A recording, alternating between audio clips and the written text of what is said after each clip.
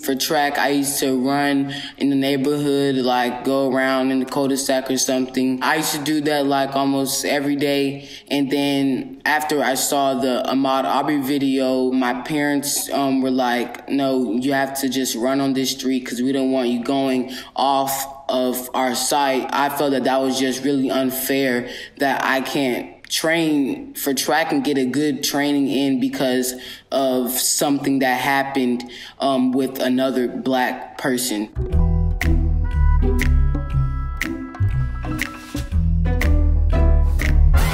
The last incident that I watched with Keedron was the killing of George Floyd. When he was laying on the ground and he called for his mother, as a mom, all I could think of, what if that was Keedron? I would feel so heartbroken if Keedron needed me at one of his most hopeless and helpless states and I wasn't able to show up. I was like, oh my, how would I live with that? And so I said, God, I need something that I can give to my son that is going to help him understand better what is going on. I knew that we needed divine intervention. And so I went into prayer and the Holy Spirit gave those words to me ever so clearly. And I knew that I needed to give this love language, this message to Keedron to empower him and equip him for what he has to face.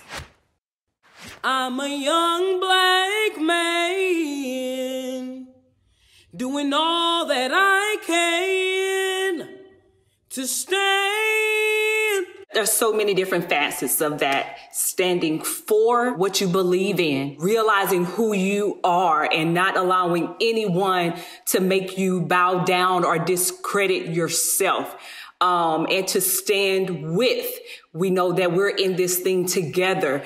So just that unity, that's what we're calling for, oneness and harmony. Stand up for what I know is right, and also just trying to stand against of all the racial profiling towards black people and just still keeping my head up, and I'm still going to stand whether the police tries to dictate me of what I can do or something, and I'm just still going to keep standing for my rights. Oh, when I look around and I see what's being done to my kind every day, I'm being hard to this parade. Every day, it just time after time after time, killing after killing after killing. I believe a lot of these crimes are plotted. That's where I'm being hunted as prey. People are setting us up for failure. They are coming for us with that purpose in mind. They have an agenda for us. Every day we go out of our homes, every day we enter into society. And even when you look at the Breonna Taylor's place, like her situation, man, I'm not even safe at home. It's just like every single day, like this is what we live with, this type of stuff on our minds, that I'm a target. My people don't want no trouble. We've had enough struggle. We've experienced too much violence in our lives, and discrimination and hatred already. Give us a break. We didn't come here to start problems. I just want to live. God protect me. I just want to live. I just want to live. All I want to do is just go out and enjoy life, but we can't do that because of the racial profiling and violence. So it's just like sad that we can't just live. So many thoughts in my head. Will I live or will I end up dead?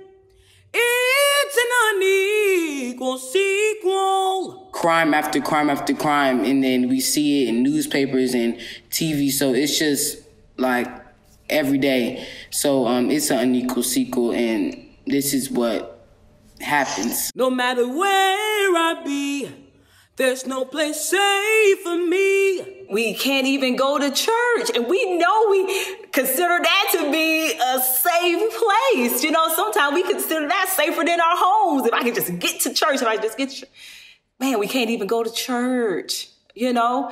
And so what other place, if I can't go to the house of God and not feel, you know, protected, and even in the sanctuary of my own home, you know, where on earth can we go? It just seems like it's a place that you just can't escape from. I'm not asking for too much, so Lord, please help.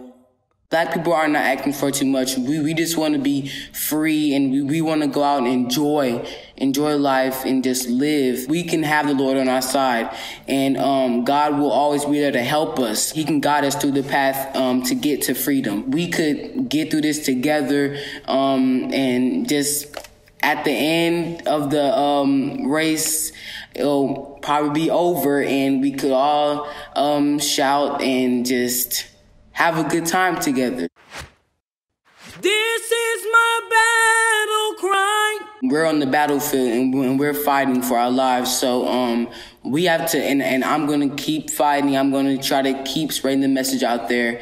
I'm going to just keep on growing and growing and growing, and I'm not going to let nobody just turn me around from it. So battle cry is the perfect phrase for what's going on right now. I'm proud that I'm Black. I'm not ashamed. I just know that there's a lot of restrictions being Black in America. So I'm not going to be afraid or something, but I just know that I have with the wisdom, and I'm thankful that I'm Black. So I can make a change in the world, and that just gives me the chance to change this.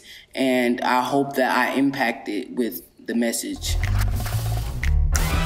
Well, I love my mom because she's really intelligent. She has a lot of wisdom, and I love that she passes that on to me, and that I won't be clueless when I go out in the world.